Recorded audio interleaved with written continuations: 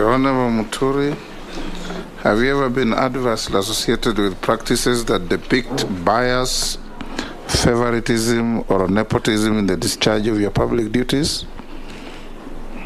No, Mr. Chairman. Would you tell the committee your financial net worth?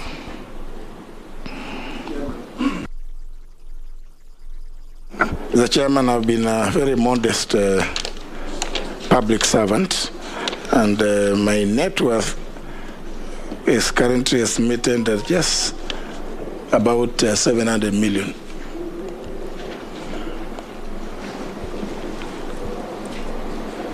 What are your current and anticipated sources of income? Currently, from my activities as a farmer and